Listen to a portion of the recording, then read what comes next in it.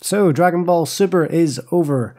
But we know that Dragon Ball isn't over because we've got a movie coming out end of the year, December 2018 is this year, isn't it? We also have the games are still coming, and we know that Goku is going to be a mascot in the Olympics. So we are talking about what we would like a new TV series to be, where we'd like it to be set, and when it would like it to be set.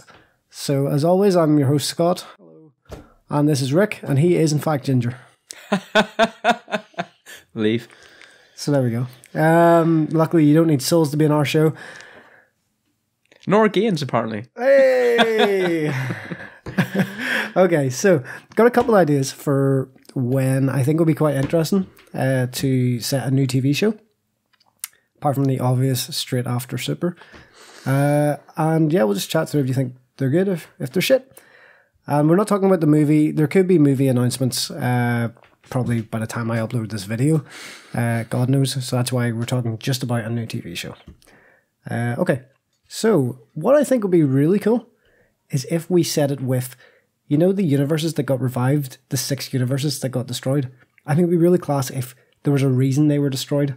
You know, maybe there's like evil shit in them. And then when Android 17 wished back all the universes, he wished back all these like Nazi universes or something. I don't know. Not Nazi universes. I mean like really evil. You know what I mean? That's very interesting. It'd be class if there was new villains in there, you know, new enemies. And it'd be really cool if they had to, maybe the Z Fighters had to travel to the different universes to take out these threats. Interesting theory, but that actually, I just want to rewind there.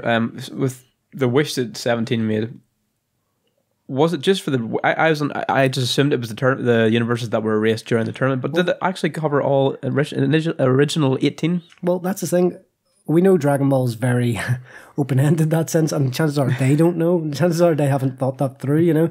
So I think, you know, it's not closed off, and I think if they wanted to do a new series that involved those 6 destroyed universes, I think they would just write it in and just be like, yeah, that's what it meant. So would you think that would be good? Well, it would certainly give a lot more material to work with, no doubt, because I mean, you're talking 6 universes. I mean... You could try it with one universe, and then if it turned out to be a flop, you could just ignore that. Or if it was a success, you could explore each subsequent one. Yeah. But then you just want to be careful that it doesn't turn into GT. You know? The kind of universe hopping. Yeah, it's basically like they're actually Dragon Balls scattered throughout all 12 or all 18 universes, and they can create a super ultra mega giga Shenron, which can. Yeah. I don't know. I don't think that would ever. Well, I'd hope that wouldn't be the case. Hopefully not. But. I think definitely we should involve universes we haven't seen. And also remember that in the Tournament of Power, the 4 best universes weren't included. So there could be way stronger fighters in there. And that would be interesting. That's true. An interesting point, actually. There could be stronger fighters, but there might not be. That's not a guarantee. Because, I mean, look at Jiren. Jiren is meant to be possibly the strongest mortal in all the universes, allegedly. That could be it, yeah. But the thing is, it's the total, the deciding factor which basically qualified the universe to be exempt or take part in the Tournament of Power was the average mortal level. Yeah. So you could have the strongest. I mean, obviously Goku and Vegeta were stronger than basically everybody else, but it's basically all the life forms. So obviously Earth dragged the average down somewhat because, I mean, the Mechans are pretty strong. They were all in the hundreds and thousands. Earth is a planet of gremlins. Yeah. Rubbish, yeah. It really is. It basically is literal human waste. Oh, absolutely. Yeah. It's like human TNs. Oh, sorry, I mean waste. I get mixed up with those words sometimes. But anyway, no, yes, and that would be very interesting. But I'd like to see the other universes. But I'm just curious because, like I was saying to you before, obviously Goku was always the main character, the protagonist of the whole series. And then whenever Toriyama was trying to pass the mantle on to Gohan, the fans didn't like it; they rejected it, and so that's why he brought Goku back. So there's a few debates about if that was exact. That was yeah. Well, I don't know. I'm just going by what I've read in press sources. Yeah, but I mean, take a lot of people do say it's hard to know exactly, but I know what you mean. Take everything with a pinch of salt. Yeah, exactly. But I know what you mean. But definitely, they'd have to be careful as to who the show revolved around because it was in different universes. I mean, would it just be Goku hopping from universe to universe, or would they have different lead characters?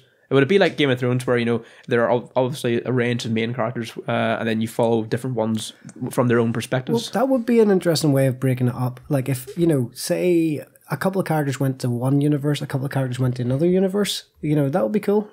Just like in a way to split them up, so it doesn't become the Goku Vegeta show again. Yeah, I always think back to I loved the Frieza saga the Namek saga, where the the story crutch was that Goku didn't get there on time, so it was an excuse to focus on Gohan and Krillin, and it was like, sweet, and Vegeta, you know? So I think I think Dragon Ball, when it comes back, if it's called Super, if it's not, I think it will be called Super because the movie's called Super.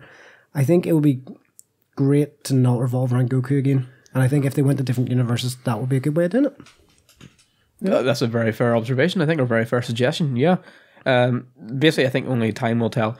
But for whoever the lead character would be, it would have to be somebody that people would definitely get behind. And like I was saying before, I think Frieza would be a good shout because people love to hate him or hate to love him. You know, I mean, you can hate him or love him. I mean, he's still very interesting, you know, and if he still maintains the qualities or basically the character which we sort of have come to know over the last few episodes, I think it would be particularly interesting. So do you think Frieza as the person the story follows, or do you think him as another antagonist again, like Resurrection F? Or maybe touch upon what you said earlier, rather than being an outright antagonist, what about like an anti-hero? Yeah. Or like a reluctant ally, kind of like in the Tournament of Power, you know, basically someone who obviously you don't get on with, but the enemy of my enemy is my friend, basically. Yeah, I think a good focus on Frieza would be good. We know he's obviously back and he's assembling his army again, and that would be pretty interesting.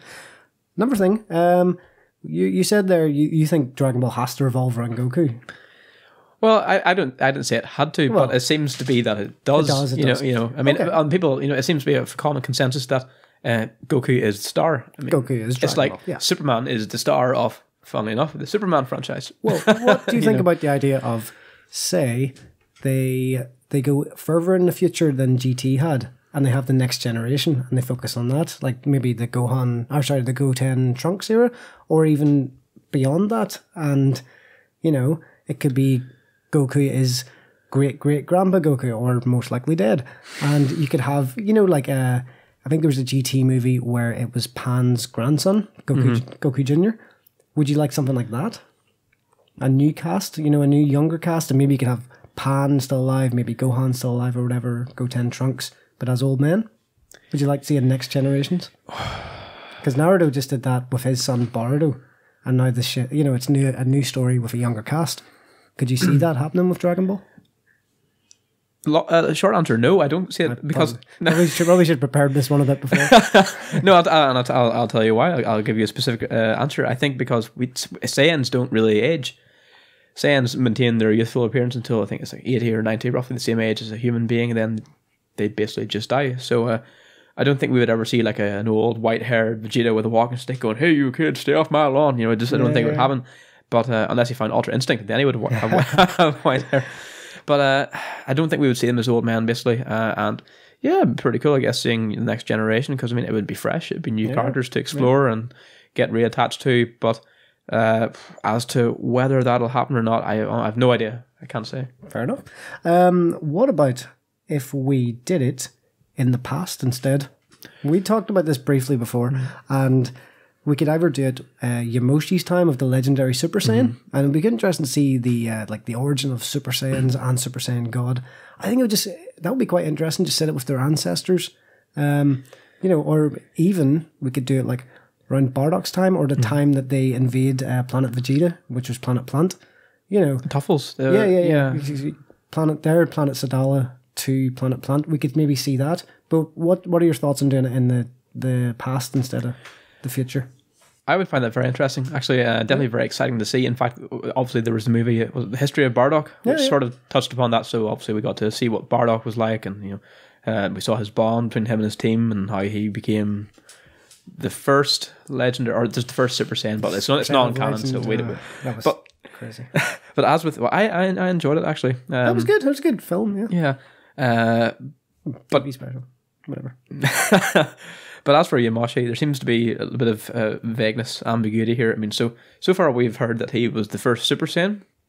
So he created the legend of the Super Saiyan. He was the legendary Super Saiyan, but also the legendary Super Saiyan, which is obviously the big brawly, whatever. So Kale now. And there's also that. Well, you got to be PC, of course. No, Saiyan Kale. Whatever she was, Super Saiyan. I don't know. Berserk legend. I don't know. Anyway, what else was there? He was also the first Super Saiyan God, so he was the first Super Saiyan, the first legendary Super Saiyan, and the first Super Saiyan God. So he seems to be all three in one, allegedly. I mean, definitely I think a film exploring that and maybe getting some concrete answers would be very helpful. Yeah, but if he could be in the new film for all we know, but would you want to watch that as the new ongoing TV show? You know, and just like for a year, we don't talk about Goku at all, and it's just like, you know, the ancient Saiyans. Would you like that? Or would you miss Goku and all?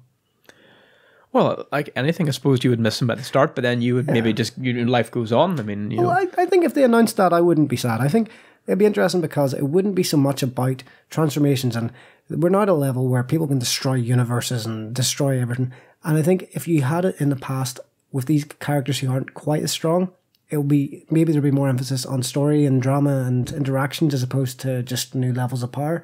Maybe that's not quite Dragon Ball anymore, but I think it'd be interesting. Absolutely, I actually agree. Yeah, with everything you just said, it certainly would shift the balance away from just outright Michael Bay-ness, you know, where you're just like destroying everything with it's big. Just like new feats of power. I destroy a planet with my finger. Yeah, come on, guys. Yeah. But then obviously that would probably it would allow the Great Ape to come into play again as well. So I would love to see that. I missed the Great Ape. It was great. Yeah, it was great. I mean, and we see the Saiyans like being more of an actual warrior race, because now we're seeing Saiyans, and we're only seeing the domesticated Earth Saiyans, or we're seeing the Universe 6, whatever those abominations are. That's right. Saiyans Yes, anyway. yes. Them with their tingly sensation in the back to transform. cells. Yeah, I should have mentioned that earlier, but I mean that really. Yeah, a tingly sensation. I missed when being like a Saiyan was more infection. about like, oh god, it sounds more like, or when we seen the proper Saiyans, you know, Goku and Vegeta, it was more about the rage and the pride and stuff. And the Universe 6 Saiyans they almost seem more like humans, you know. So I guess that leads on to my next one. If you wouldn't want to see Vegeta Goes to Planet Sadala as an entire TV show, would you? For a couple of episodes, absolutely, definitely. Just maybe like a holiday, you know, get different perspective, but let's broaden our horizon. Let's not have an entire series in Universe 6. No. What about if we did it in the future, after Super, okay, but in the immediate future, between Super and the end of the end of Z, you know, that time skip? Because I think we've got 3 years in this time skip now. I think that would be awful and the worst thing they could do, but I also think it's the most likely thing that they're going to do. Again, we know where it goes. We know that Oob's going to be at that tournament. We know everyone survives. I think it would be a mistake to do it in that time, because one of the main problems with Super, like we said before, was the fact that we knew it was all going to be okay because, you know, it took place before the end of Z. It was like sandwiched in there. Yeah. So fitting another series or the continuation of Super in that small limited window would be exactly the same, if not worse, because you got less time. So no, I think that'd be risky. Yeah, I think that'd be awful.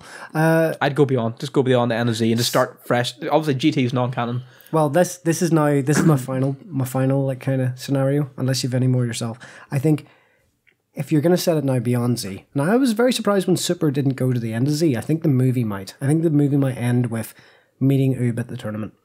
If you're going to set it just beyond that, you're now at a stage where the likes of Piccolo, Krillin, and all, they have to be retired. Like, there's no way at all. They could still, they could still be the same. They couldn't keep up. You know, if you're going to go that age, you know, it would be interesting, but you have to start letting these characters go because they'll just drag the story down, you know? Well, yeah, maybe. I mean, although with Piccolo, there's a lot more potential. I mean, there's infinite potential there compared to the likes of the humans because, I mean, there are a number of things he could do. I know, wasn't it then they removed the restrictions on the hyperbolic time chamber, so basically you can spend an indefinite amount of time there. And that's a crutch they could lean on. Yeah, I mean, Piccolo could go in there for a few days, I mean, and he could come out, you know, like, I don't know, Boo level, possibly? Yeah, he could do. No reason why not. And I mean, also, he could also do what those Namekians did in the TOP. I mean, he could go to Namek and maybe absorb them all. Yeah, maybe they'd be for it, maybe they'd be against it. At this point, really, they'd be too weak to say no. It's true, and we know that even if the other Namek is quite weak, it gives you a crazy power boost. So yeah, maybe. I love that in the Tournament of Power, Piccolo just special beam cannons 2 of them through the Heartners. Like, they're really strong. They should survive. So this is the power of a Universe 7 Namekian. Yeah, that was funny. Just like, well, just impale, and I'm sure it'll live. So I think it's, like I said, I think the most likely is they're going to keep it in that sandwich gap, you know, but they'll probably, well, I think they have to reach the end of Z and they have to go beyond it. They just have to. They could do both. what about in one saga they actually do insert it in between the end of Super and the end of Z, but then the next saga go beyond it? I mean, is that beyond the realm of It's not beyond the realm at all. I think it'd be a good idea just to start fresh and just be like, okay, we're past Z and that's it. GT is officially non-canon now. You know, like we are past it. We are overriding GT's thing. You know, it felt a little bit before that. Yes, they were doing things that did kind of make GT nonsensical, but it did feel a bit they were scared to make GT non-canon. You know, but. I was always under the impression though that GT was always assumed to be non-canon. It's always assumed, but the way they've done it, technically you could argue, you know what I mean? It's silly, like. But yeah, so there we go. I think the most likely is we're going to see the in between where Super is now and the end of Z, and probably beyond it. But I would love to see a different universe, like a universal hopping adventure. You know, I'd love to see more of these universes that got destroyed. I'd love them to come out and be like, there was a reason they were destroyed. I think that'd be cool. Maybe their demon realms took over, because actually, I just on this note, I was lying awake in bed one night and I decided to look at the anatomy of the universe within the Dragon Ball multiverse, and basically, as you do, it's like a sphere, like just like a Dragon Ball or whatever. It all revolves around balls there, doesn't it? That's yeah. But anyway, so basically the universe or the sphere is split in two hemispheres: the north and the south, or the top and the bottom. The bottom hemisphere is basically our universe, and then the top hemisphere is Otherworld. And then in between, it's divided by Hell. Hell is basically the line in between, and then the very, very bottom of our universe is the Demon Realm, basically where Dabura rules. Apparently, so that's totally different to Hell. And then the Supreme Kai's, or the world of the Kai's, Supreme Kai home planet. That is like outside. That's exactly it. Yeah. So, one avenue could be that maybe the Demon Realm breaks open and takes over the whole universe and corrupts the whole thing. That'll be feckin' awesome. That would be great, actually. Let's see more of, Dabura's realm. That's a complete untapped avenue. Yeah, it really is. There are so many different ways you can go. Yeah, that'd be a nice one. Yeah, good call. Okay. Any other thoughts about where you would like a new TV show to be set? No, I think we sort of covered every possible. We covered maybe a next generation would be okay. The previous generation as well, Previous generation, the past, different universes, and the most likely, which is just straight after where it was. So, nice one. Okay, well, what do you guys think? Where would you like a new Dragon Ball TV show to be set? Not the movie. We know, there's going to be movie news soon. We're going to know where it's set. Goku looks pretty much the same age. Don't know if it's Yamoshi in the trailer. There's nothing confirmed at the time of the video. By the time I edit it, it could be December already. But yeah. But actually, just before we finish on that note there, you said we don't know if it's Yamoshi. We don't know, but I'm just thinking as well, what do you think the chances are that there's another Saiyan left alive in the universe? Because I don't think there can be, because whenever Whis did a search at the start of, Super, and also the start of, was it the Battle of the Gods, he did a scan on his staff and he found, obviously Vegeta, Goku, the two half Saiyans, three half Saiyans obviously, and did they mention there's Tarble as well, but he's not canon. But no, he is. I'm reasonably sure they said in Super, Vegeta mentions his brother, but he's away somewhere, and it's like, that's weak. I'm sure Whis could find him. Yeah, but Whis didn't mention him, so if Yamoshi was there, then obviously he would have found him. So clearly either Yamoshi it could be some daft time travel thing. Exactly, he must come. Or they could summon him with the Dragon Balls, I guess. So either he's from a different time or in a different universe, or maybe he's just without a body, possibly just a soul wandering. I don't know. But maybe, but that's what I'm saying. If for the movie, probably if it's Yamoshi, it's probably some daft way that Yamoshi's came to the present time. But if it was a new series, I would much prefer to see Yamoshi's time. I prefer, don't have Goku, don't have Vegeta, just have the past, and let's just focus on these new characters. I think that'd be awesome. Yeah, I think that's fair enough, absolutely. Cool. So what do you guys think? Where would you like, and when would you like a new TV show to be set? Do you think Super is coming back? Do you not? Yeah, cool. Check out our video, what we liked about Super, and also our video on what we didn't like about Super, or what it didn't do so well. So yeah, thanks very much for watching. I've been Scott, this has been Rick. Cheers. Thanks again. Bye. Sweet. Oh, we're not centered now. We're too far to your side. Yeah. Slide this way then. You could maybe slide that way. Over there. Yeah, that's fine. I'll do flare my lats. Yeah, that's fine. I mean, that's embarrassing for everyone involved. Okay. I'm good to go.